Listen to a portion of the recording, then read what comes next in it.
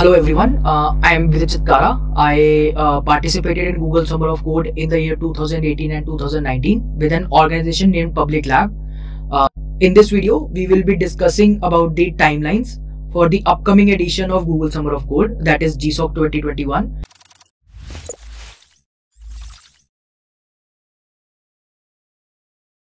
Now the official timelines are already published on the Summer of Code website, so you guys could view on that website.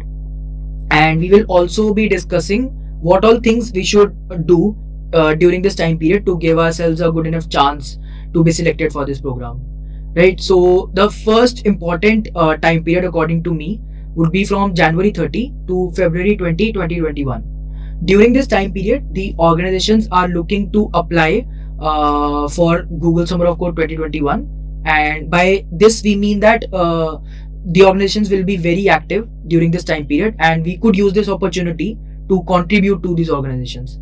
And by contributions, I mean that we will be making pull requests, we'll be reporting issues, and we'll be reviewing pull requests of other fellow contributors, right? Ideally, we should have chosen one organization in which we'll be contributing to, but if that's not the case, we need not worry. We should spend around a week figuring out that single organization in which we'll be contributing to in the future, right? So we have two important things during this time period. One, we would have chosen a single organization. Two, we would have started contributing to that organization, right? Now the next important time period according to me will be from February 20, 2021 to March 10, 2021. Now February 20 will be the deadline for organizations to apply for Google Summer of Code. Now, which means that we could safely assume that the organizations will already have a list of ideas which we'll be working on potentially, and this idea list will be public and will be available to us. So we could view those ideas, and we could choose one of them to on which we'll be making our proposal eventually, right? So try to choose a single idea and make architectures, flow diagrams, and all those stuff which will be good to assist you for making the proposal, right? What I personally did was that I chose a single idea and made a discussion issue for that idea. There I discussed the idea with the fellow mentors, and we discussed what all things we should do, what all things we should not do, and the architectures and all those stuff, which gave me a lot of clarity about that idea and helped me making a good proposal.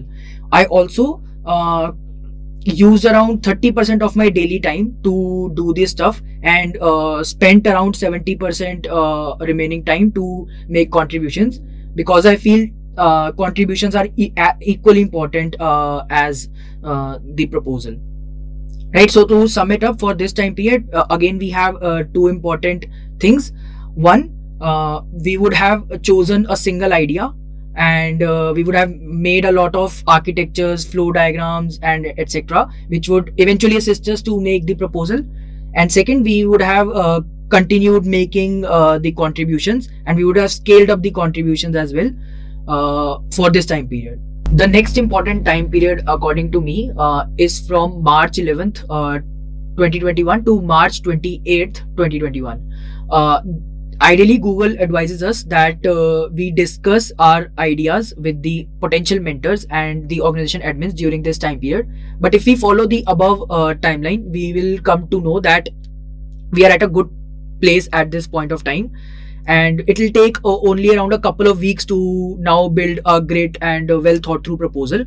So make sure to do that, and make sure to give ample of time to make the proposal. I gave around 80% of my daily time to make a good quality proposal, and spend the rest 20% to make the contributions as I usually did, right? So yeah, this time period is just for the proposal, and now comes the most important time period according to me, that is the student application period, which is from March 29th 2021 to April 13th 2021. we should ideally not wait for the 13th of April, that is the deadline for the student application period, to submit the proposals. I submitted my proposal around 30th of March, which was way ahead of this deadline. So this is something that we should take care of. And during this time period, there's one important thing, that we should scale up our contributions a lot.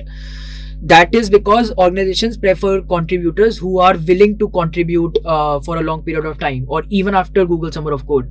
So by keeping the contributions up, we usually convey this message that yeah, we are ready to contribute for a long time to this organization, right? So these are the things that we should take care of during this time period. And even after this time period, till the results are announced, we should be in touch with the organization. We should keep contributing, reviewing the PRs and making issues, and basically being in touch with the organization, right? So that's it for this video, guys. Hope you got a good idea about the timelines for the upcoming edition of Google Summer of Code, and be sure to subscribe to our channel for more such videos.